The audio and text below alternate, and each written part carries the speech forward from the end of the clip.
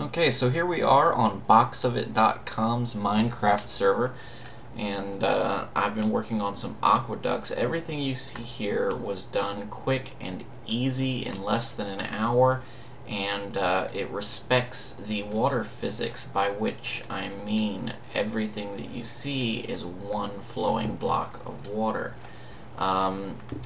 The problem with doing this quick and easy is it's very, very easy to break the rules.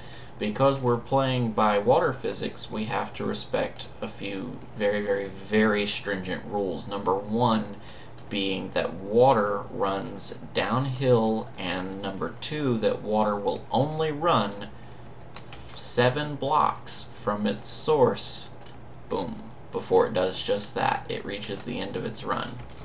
So unfortunately, because I didn't want a bunch of drips coming down on me while I built this, I didn't have the water going as I built.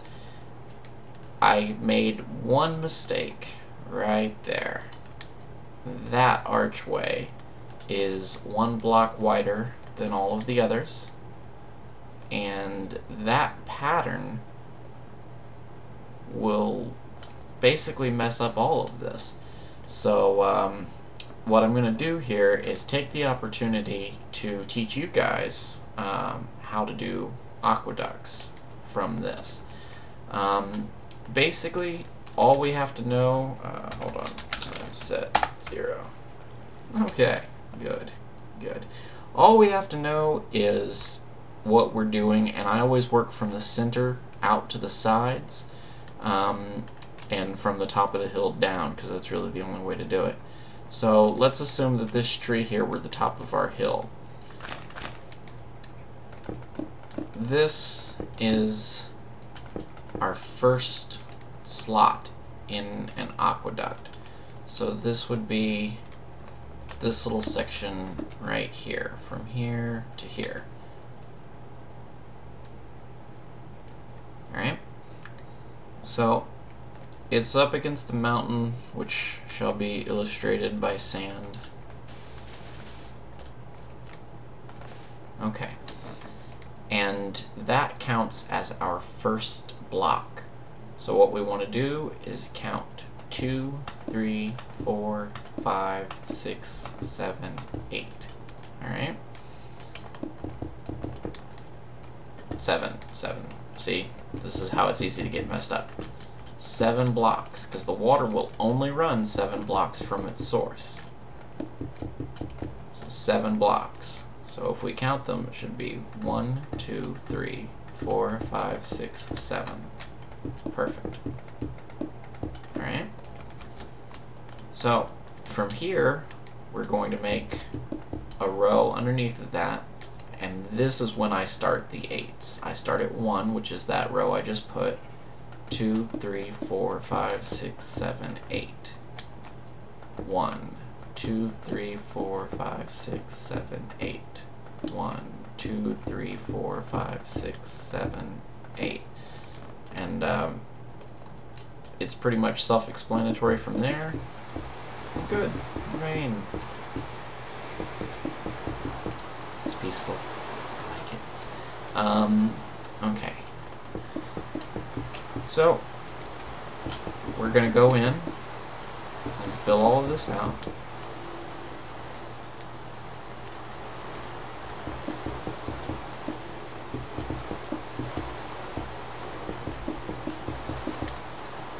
Now, a lot of people would argue that this row here, the 1, isn't very important because, the water doesn't contact it. And I agree with 90% of that sentiment, that the water doesn't contact it.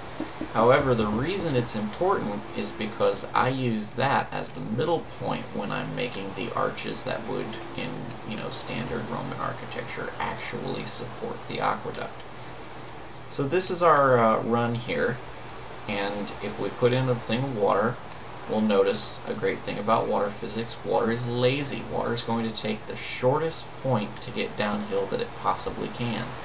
So we know now that we absolutely have to fence this in. Now I always come one block over, and I'll demonstrate why here in just a second.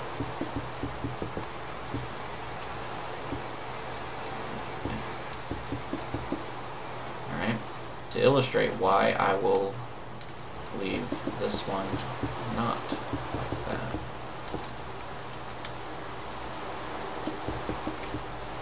Sorry, let's move back and if I don't move.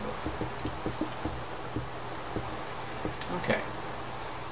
So, now we can just throw in our water block, and that one water block continues through and populates all the rest of them.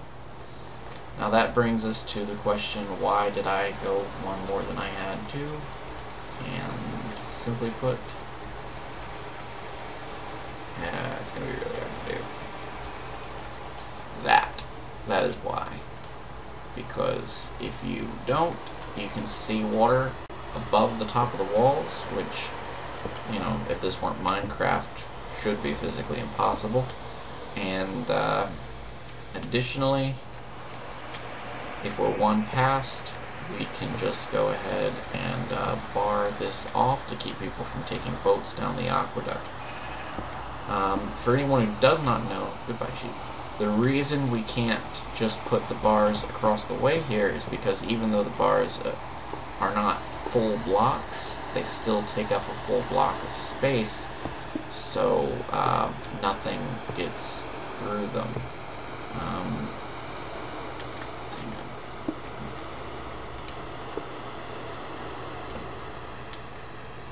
If you work in this manner, you'll be able to, assuming you don't mess up like I did, travel 7 blocks for every 1 block that you are tall.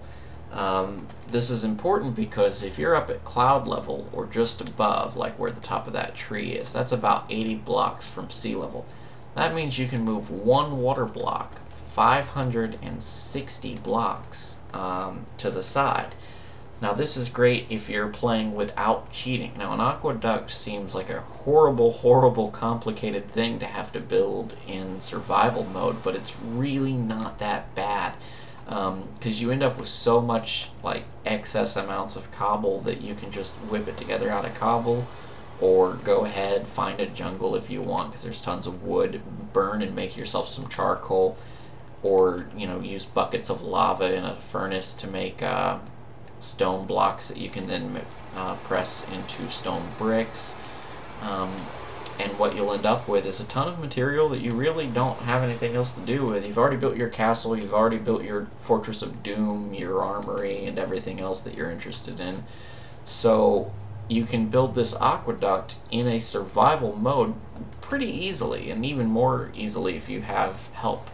And that's one of the benefits of being on a server like this is I could easily reach out to Davey or Arthur or Tom or whomever is playing and say, hey, do you have anything better to do than help me, you know, rebuild Rome in a day?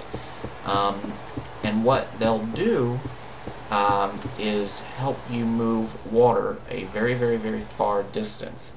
And do you have buckets? Yes. Can you sit there and build like most people would?